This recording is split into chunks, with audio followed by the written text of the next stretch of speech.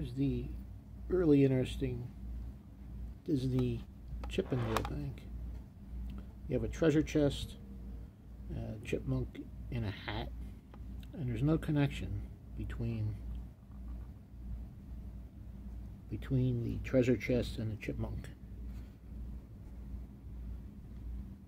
Placing a coin here, you can press down on the chipmunk, the coin goes in. How is that possible?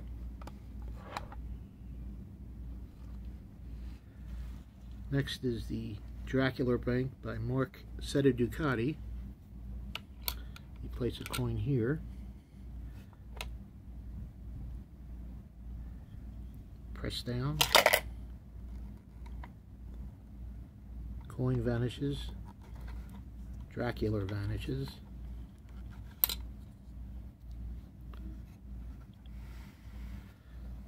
Next up is Lubor Fiedler's Phantom Clock. The pendulum appears to swing behind the card. The card appears to be no support. You could adjust the card. In the back,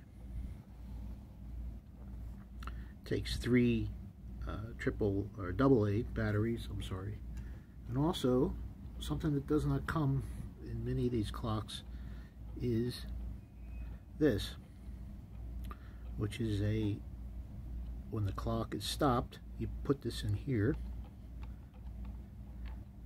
Right here is an opening, and that'll keep the pendulum from not swinging, so you won't destroy your pendulum. All the pieces are in really very good condition, virtually like new. The boxes are a little roughed up. Here's the Mickey Mouse box.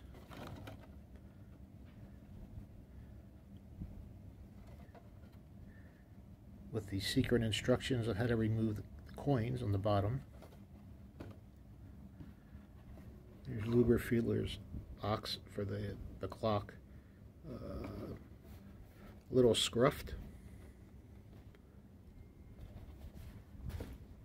And last but not least is the Dracula bank box.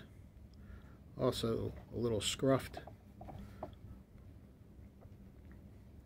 3 really interesting pieces.